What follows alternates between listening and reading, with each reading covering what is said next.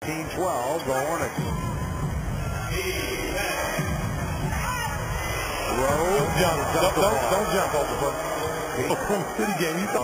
No, with a couple of early fouls as Rose hammered one home. And there's Paul. He threw that away as he got inside.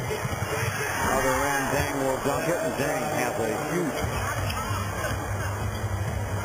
There's Rose posted up on. Oh, that's his opposing defense, because he can make that shot. Rose inside, scores, and one. Just power, strength.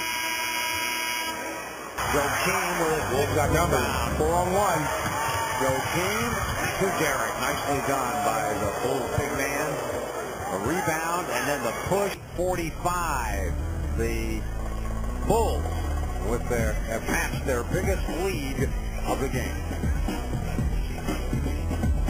He has to basically be a high post forward. Rose, and he's good with the run. 9:59 left to play in the game. Rose. He's got to get something going to the basket.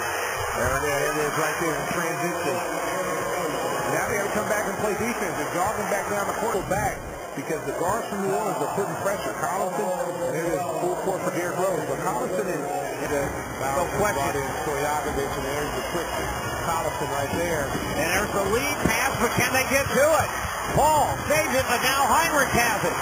Ahead to Deng. Quickly to Rose. Rose goes up, block, follow, good. There you go, Lou Butler.